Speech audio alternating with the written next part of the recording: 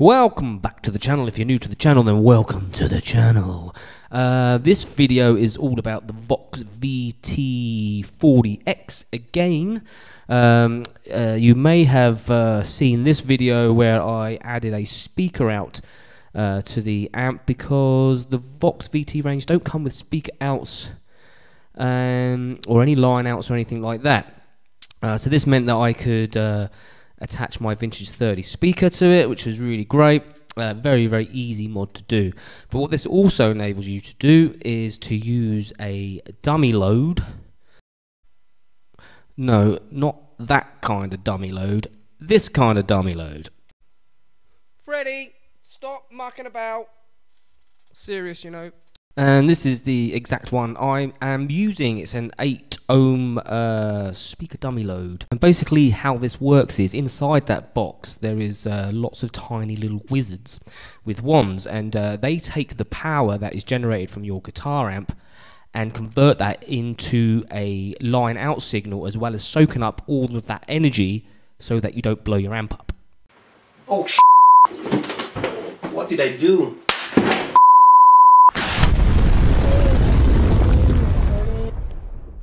I know what you're thinking. The Vox has a 5 ohm speaker in it, but that's fine. This is an 8 ohm load, and what this does is it replicates the speaker. So the speaker takes the energy from the amp and converts that into heat and into sound. And what this does is it does the same thing, except it's creating a line out sound. Inside there, it gathers the energy and disperses it with heat, if you like. That's basically it, and the wizards. Anyway, so this is how this works here. So you come out of your speaker out on your amp into here. You have the option of running a speaker as well if you want to, so you can actually have another speaker cable going, connected to another speaker or to the amp speaker. Must use speaker cables, very, very important. Do not use guitar cables here. There's lots of reasons, but the wizards will be angry. And then this creates your line out here. There's a level, so you can have it a little bit hotter, a little bit, whatever. So that's the line out, which then goes to your interface, and that's your lovely signal for your for your DAW. And you've also got a headphones here as well, which has got a high and low level. It's a very, very cool box. I paid about 50 quid for mine years ago. Not sure if he makes them anymore, but you can check it out here at ratvalvamps.com. He does lots of great guitar mods, amp mods, should I say. Very cool. Think of a load box as the most basic form of attenuator, one that lowers your amp's output to line level. Also called dummy loads, such devices let you take that line out into a computer recording interface so you can capture and process your amp sound. Yeah, what she said. Alright, so we're in Tone Room. I'm coming out, obviously, my brand new speaker output into my dummy load and into my interface, and we're going to be going into Reaper shortly. But this is just the Tone Room, as you'd hear it through OBS. So I'm just going to go through a few of these presets to give you an idea of how it sounds. So this one's Gravity, bit of John Mayer.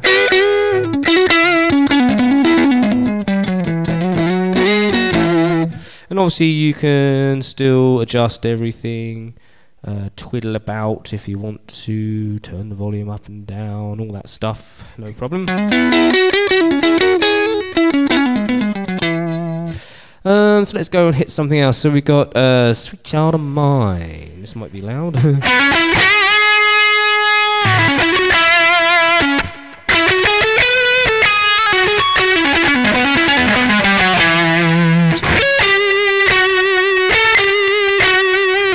Now you notice that it's a little bit scratchy. It's not terrible, but it's a little bit scratchy because we're not using a speaker and we're not using any kind of speaker emulation.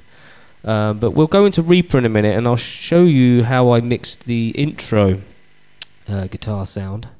Bit of Stevie Ray. It's quite nice.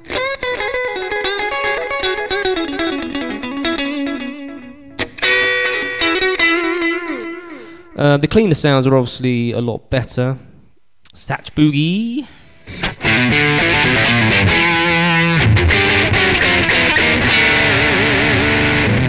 and all that stuff. Let's go to something else over here.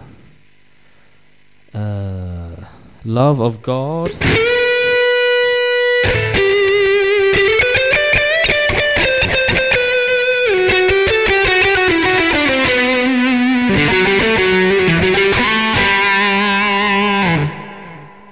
You know, not terrible. Do one more. Let's do American Idiot here. Stick it on the humbucker.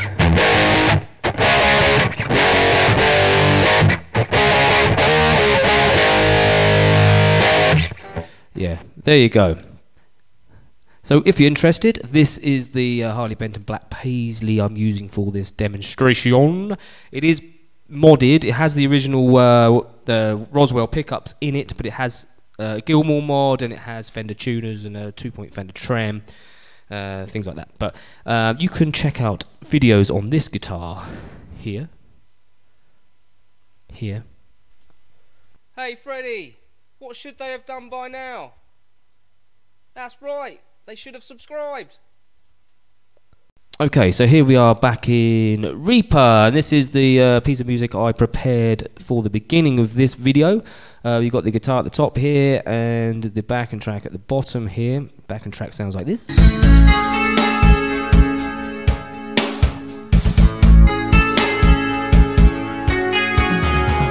Which is very cool, and the guitar I used just for this demonstration is the Guns N' Roses preset, the Sweet Child of Mine one. This is how it sounded just from Tone Room, without any alteration.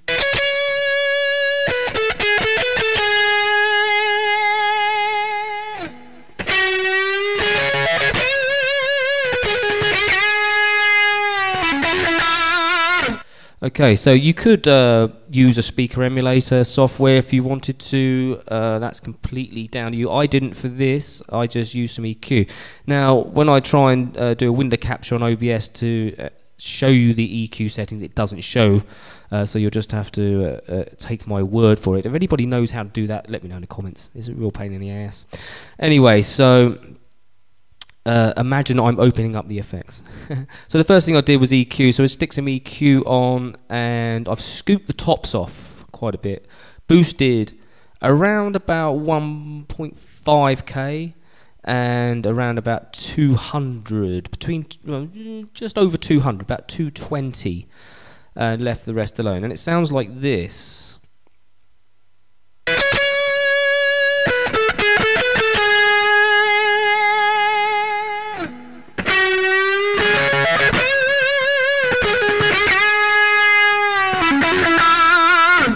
So it's sounding a lot more realistic already. And then I added some delay, so it sounded like this.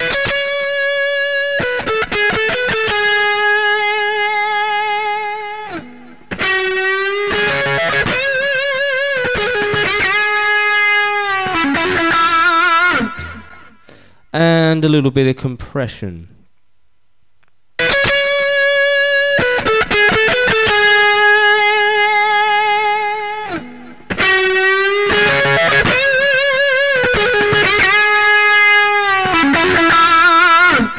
Now I've got to say, I didn't spend a whole lot of time on it. I spent probably about 20 minutes just fiddling around. There's a lot more you could do, but this is just to demonstrate that you can get a pretty okay sound pretty quickly. Obviously there's lots you can do. So let's have a listen to it without any tampering with the backing track. Sounds a little bit like this.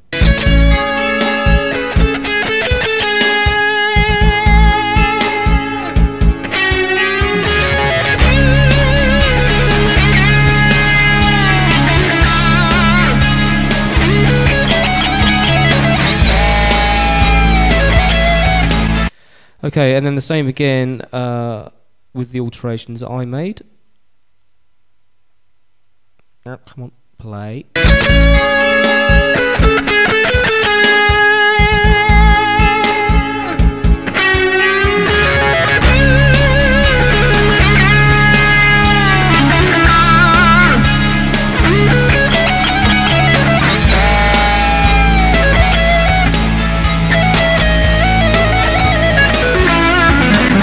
So there you go. So you can see that you can get okay sound. It's not bad at all. I'm quite happy with that. It's no different to using any of my VSTs that I have, and I have quite a few. So yeah. So if you do have one of these amps and you've got some really great sounds that you've programmed in, and you're just frustrated because you can't use them in your DAW, this is a way you can do it. It wasn't that expensive. Putting the speaker output in was really easy and really cheap. I suggest you check out the video on that. And these dummy load boxes you can buy relatively cheap as well. Harley Benton do one which acts as an attenuator, and it does all this as well. For about 60 something pounds. I'm not sure, like I said, I don't know if Rat's still making these ones, but you may be able to find them second hand on the eBay or whatever. And you can build your own. They're not complicated. There is schematics out there. If you're that way inclined, you could build one yourself quite cheaply. Anyway, so I hope this video was helpful, and I hope it was entertaining, and I hope you feel a bit more joyous after it. Please do come and check us out on Discord. There's lots of interesting people in the community, lots of stuff going on over there. Links in the description, of course. Check out my charity as well, Guitars for All, where we give guitars away to people in need. And I do Twitch performances as well. I've been doing like one a week lately. Links in the description for my Twitch channel if you want to come and see a bit of that. Do a lot of acoustic stuff, looping, electric guitar. The next stream may be a marathon. I was thinking of doing like an 8 or 10 hour stream. Let's see how that goes. Anyway, not much more left to say except peace till next time. Cue the jingle. 1, 2, 3, 4. If you like my YouTube show, hit like and comment and get involved. If you dig my vibe, then hit subscribe and never miss an episode of my YouTube show.